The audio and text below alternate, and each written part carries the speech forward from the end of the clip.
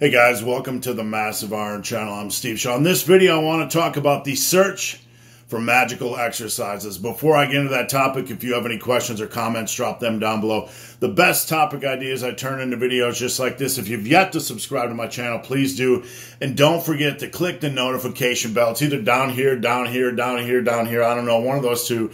I'm not Alan Roberts. I can't figure all this complicated stuff out. The notification bell is down there or down there. But click on the notification bell so you get notified when the Big Hairy Ugly Dude uploads a video. All right, magic exercises. I was thinking about exercise selection, and probably the most common question I get, or type of question I get, is, hey, Big Hairy Ugly Dude, is it okay to use Arnold presses? Is it okay to use single leg curls? Is it okay to use whatever exercise? Now, I have to caveat this by saying we're talking about reasonable exercises, standard exercises, conventional exercises, nothing radical, nothing foolish, nothing idiotic, nothing out of this world ridiculously dumb, just stuff that most people use. Now, if you feel tempted to ask yourself, is this exercise okay?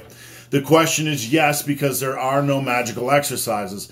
When it comes to programming and when it comes to muscle building or power building, here's what you need to remember. You need to focus on a fair amount of compound movements. What is a fair amount of compound movements? It's a reasonable number in your program. 1 to 2 per day at least if you're doing a bro split.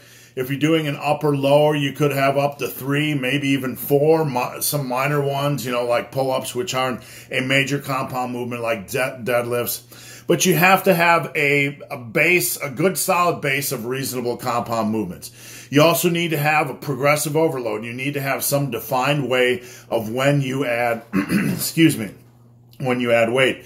You also need a reasonable amount of volume, a reasonable amount of reps per workout. If you have progressive overload in the mix and you have a reasonable amount of rep volume, excuse me, I just woke my ass up and I can't talk, then you are going to be in a good place and you're going to be challenging your body. So you have a basis of compound movements, you have progressive overload, you have a reasonable volume. From there, what you need to do is be consistent and get your butthole to the gym. Get that stinky butthole to the gym. If you're not getting your stinky butthole to the gym, you're not going to make progress. Now, it sounds funny, and I'm being ridiculous here, but look, over the years, I've seen so many people just stop lifting over the course of a year. So it's essential that you need to continue to get your stinky butthole to the gym. The last thing is that you need to have a reasonable diet that allows you to build muscle. You need to have a calorie target each day, a protein target each day, and try to hit that because consistency in diet is very, very important. So back to magical exercises. Big Hairy Ugly Dude. I got deadlifts in place. Excuse me, I got deadlifts in place.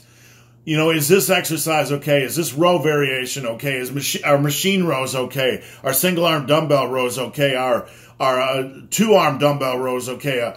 Any other, our single-arm T-bar rows okay? Any of that stuff. Absolutely, they're okay. Any exercise is okay as long as you have the basics in place and a reasonable setup that focuses around compound movements, progression, a reasonable amount of volume, consistency, getting your stinky butthole to the gym, and eating properly. So guys, hope this video has been of some help. If you have any questions or comments, drop them down below. If you made it this far in this video and have yet to subscribe to my channel, please do. I'd appreciate the support. So guys, as always, thanks for watching. Have a great day.